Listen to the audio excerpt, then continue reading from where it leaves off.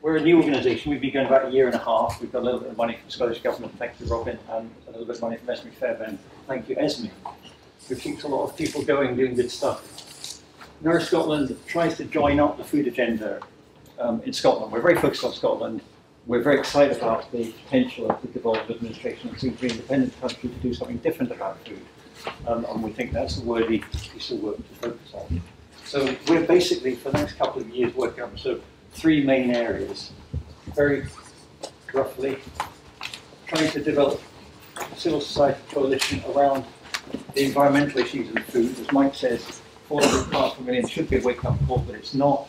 And if 25–30% of our greenhouse gas emissions come from food, we need to be joining up the environmental agenda with the food agenda. Food's been very low on the environmental agenda. I think that Smart Cities initiative talk about energy and transport, we talk about food.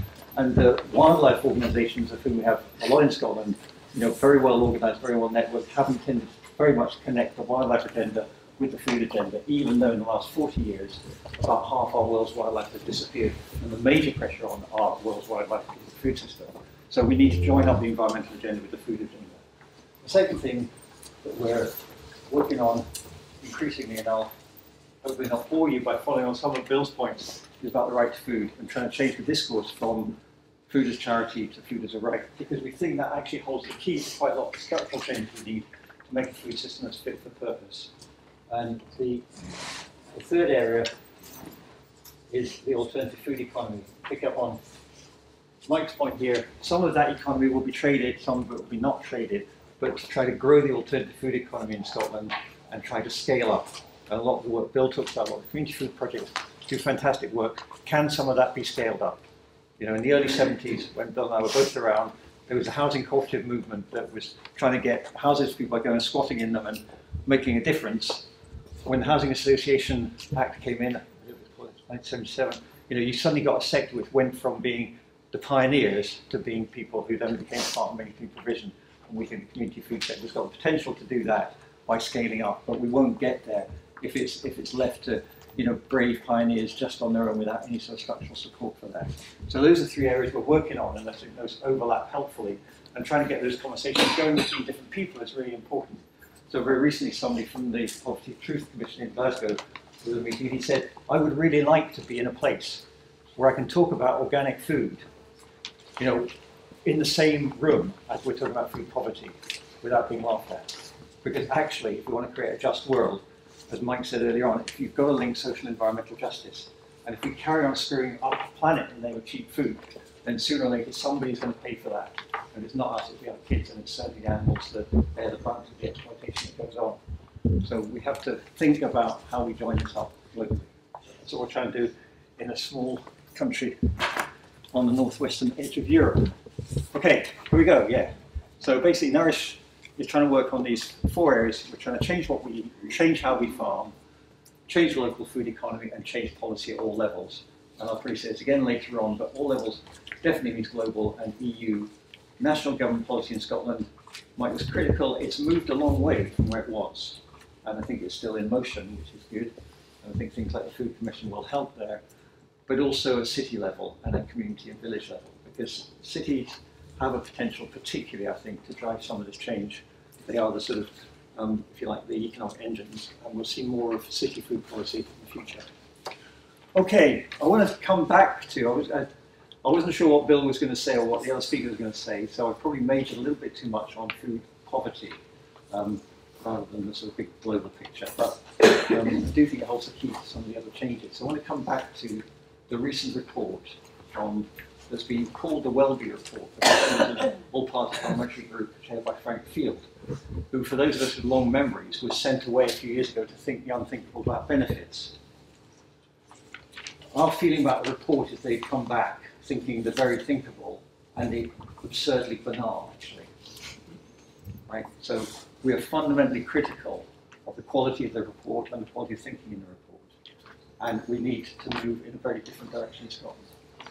So it starts off very early on saying feedback is here to save the foreseeable future, and actually accuses anybody who argues against that as grandstand. But we just have to accept that that's the way things are.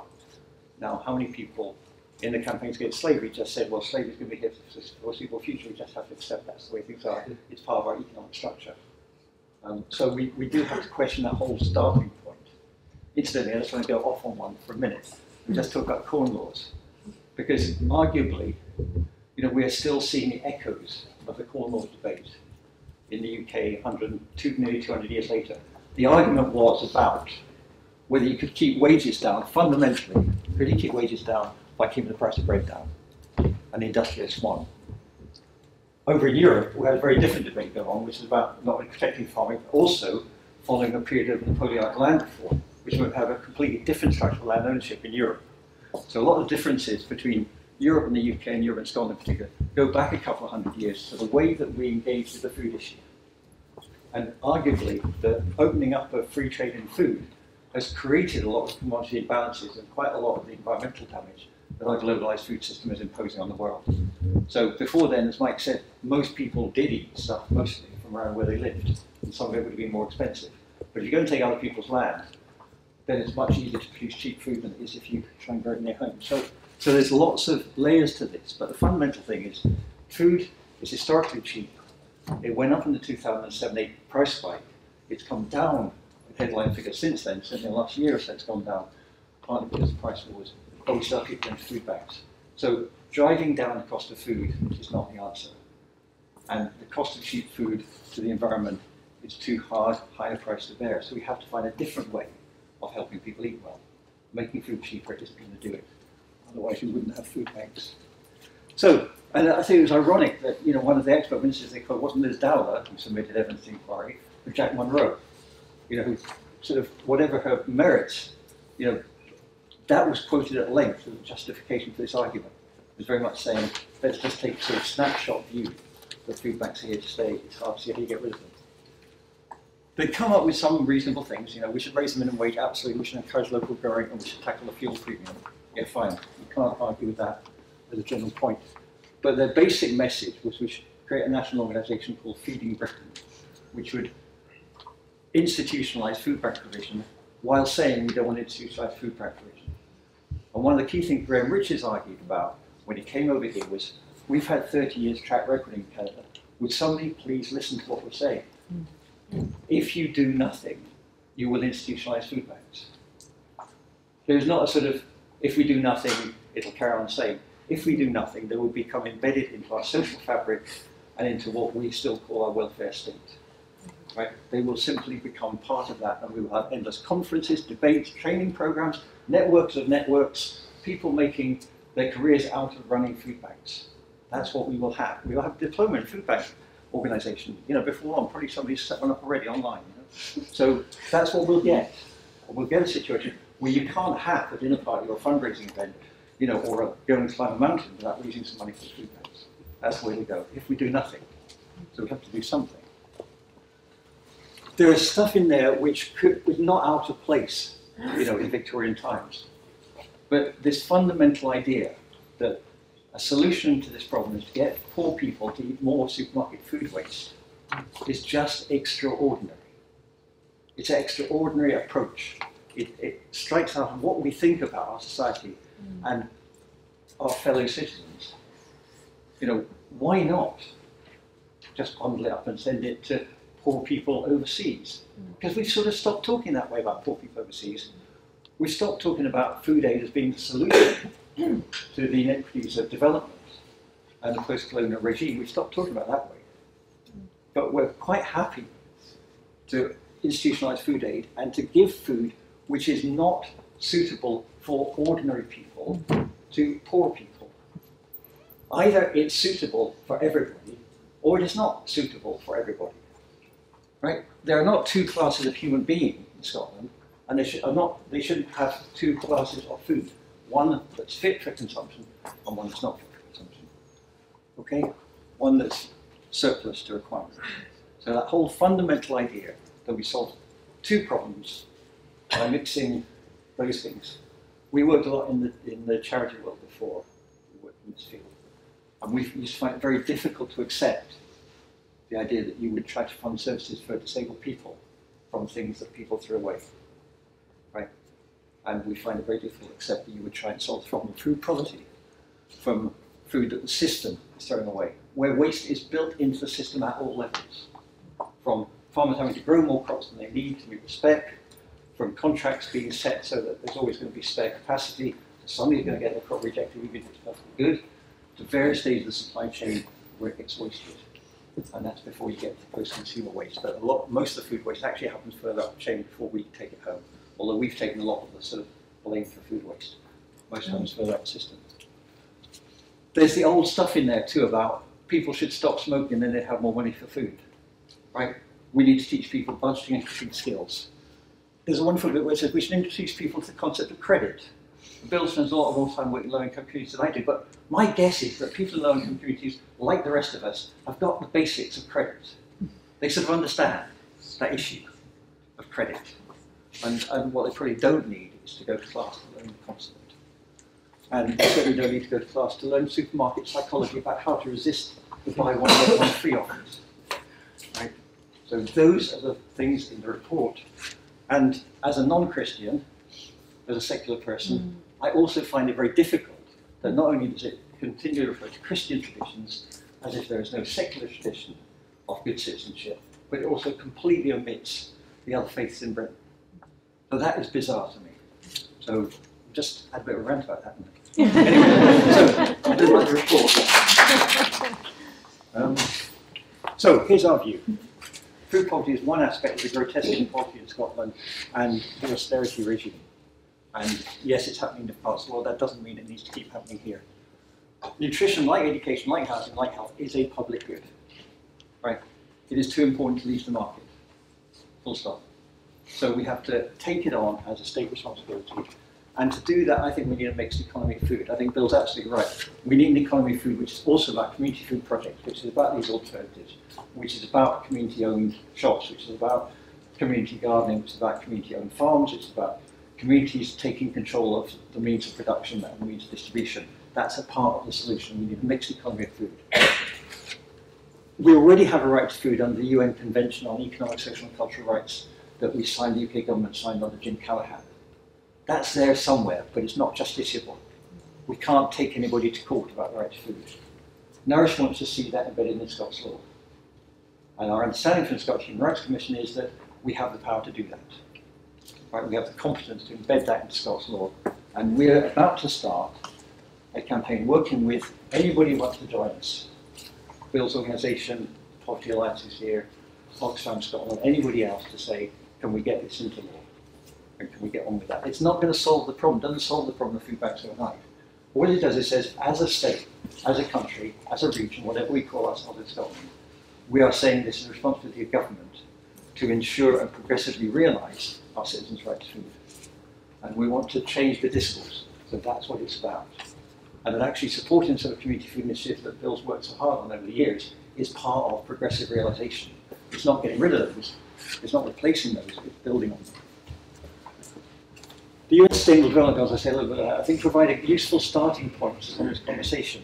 I think for the first time the post-2015 Sustainable Development Goals start to talk about the world as one world, not a world of poor countries and rich countries. You know, what we know, what's become abundantly clear in the last decade or so, is that this really isn't about poor countries and rich countries, it's about poor people and rich people. There are plenty of rich people in poor countries and plenty of poor people in rich countries. And actually the food insecurity is not something countries experience, it's something individuals and families experience. And we have to get away from this idea that there are hungry countries and overeating countries. There are hungry people in every country. And as I said, state and local government can play an important part in this, in supporting some of the grassroots work. Okay, next. Okay, just a little bit on subsidised markets. We have to subsidise food, it seems to me. I don't think there's any way around this. We already do subsidise food, but we don't subsidise food in a very rational way. So we can't go down a road of making food so cheap that we throw more of it away and that everybody can have some hope where they are, because that doesn't work. Right? It hasn't worked and it's not working.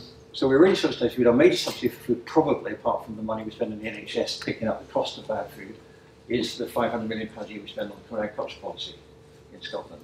And arguably, what that mainly does is inflate land values. It doesn't actually keep dairy farms from going bust, and potato farms from going bust at the moment. but it inflates land values and it tends to give more to those who already have. We already have things like Healthy Start vouchers and free school meals. So we're already saying actually some people in the population need to get access to cheaper food. So what would it look like if we sort of generalize that, universalize that, build up a bit? We know that most of the externalities from the food system are transferred either to the general public in the form of cleanups, the amount of money we have to spend taking insecticides or molluscicides out of the water before it's fit to drink, let alone the downstream impacts of the nitrogen cycle. The nitrogen assessment, the European nitrogen assessment, is done here, reckon that roughly speaking, it costs the European Union somewhere between 80 and 300 billion a year to clean up the impact of nitrogen, which doesn't contribute anything like that amount to the increased value of food. So, but what happens is that the polluter doesn't pay. So other people pick up the costs of those externalities. And when we look at things like climate change and biodiversity and impact the food systems having on those, it's not us that are going to pay the most of that, it's going to be our kids that pay the most of that. So we need to think about where that money is going and whether we can redirect it. That's a bigger thing than Scotland can do on its own. But we can do stuff, as Bill was saying, we can do stuff about the other bits of people's survival ability after their 6 weeks. We can do stuff about rent controls. Housing costs in the UK have gone up much more sharply than in France or Germany in the last decade. We can do stuff about communitising utilities. You know, yet again, we've got another thing from the Big Six about how they can't do anything about reducing electricity prices, even though everybody knows the cost of what they're buying has gone right down. But sometimes they're incapable of doing that. It seems to me local authorities have people's names and addresses. I don't see why they can't provide their electricity. They already charge them their rates, like they do their electricity. It'd be a lot easier. And then you could change the tariffs, so you pay a lot less for the first few units of electricity, a lot more as you consume more. Whereas at the moment it's the other way around, you pay more for the first few units. So not hard to do, I don't think. And we also need to look at the whole ecosystem services thing. Why is it that people own the land in Scotland, also in the sun and the water and the wind, which they don't do anything to create? Why don't we separate the ownership of the land from the ownership of the ecosystem services that go with those? So that you can actually provide people with affordable power from the wealth and natural resources that Scotland has. But at the moment, very little of the feed-in tariffs comes to people in low-income communities, whereas it goes on to their bills. And I think we need to look seriously at the whole notion of citizens' income again. We need to revive that conversation about how citizen income would affect macroeconomic as well as provide social justice. And there is no reason why farmers couldn't be seen as GPs. You know, 1947, when we chose to have the 1947 Agriculture Act, which is about supporting productionism, we had the 1947 Health Act, which is about National Health Service, which had the 1947 Food Act, in which we could have stuffed the farmers' mouths with gold. We've been doing pretty successfully ever since. And we could have said, okay, you produce food for people in Scotland, you do it in a way which doesn't stuff up the environment, you let people have access to your farm, you educate people, in return for that, you'll get a good income. At the moment, we're not doing that. We're trying to use a very blunt instrument to support the sort of farming we want. Yep, I think we're just about there. Oh yeah, the UN Sustainable Goals, people haven't seen them. 17 goals being agreed across a number of countries, across the whole of the world. And it's really important that up there, this issue about end hunger, achieve food security, improve nutrition, and promote sustainable agriculture isn't a goal for Rwanda, and it isn't a goal for Belize, and it isn't a goal for Cambodia, it's a goal for everybody. And I think that should drive the Scottish Government's sustainable development policy. So having hunger up there at number 2 means we need to address hunger in Scotland, not just the very good work we do in Malawi. Okay, next one, I think probably the last one. Yeah, and just very briefly, we do need to start measuring food insecurity because food banks are only the tip of the iceberg. Behind every food bank, there are people who are not eating well and are skipping meals. And the food insecurity experience scale that's been developed in the room is going to be a useful tool for that. It's not the only tool, but Gallup have just used this scale to ask the same 8 questions to people in 140 countries.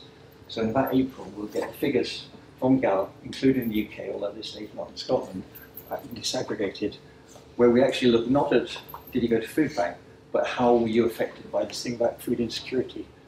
Starting about, are you worried that you're going to run out of food, and did you go without food for the whole day? And when we look at that in Scotland, my guess is it will be somewhere between 10 and 20% will score quite highly on that food insecurity experience scale. But it gives us a tool, particularly if we can build in something like the Scottish Health Survey, and use it every year that allows us to actually monitor whether we're progressively realising the right to food. I think that's me. Thank you.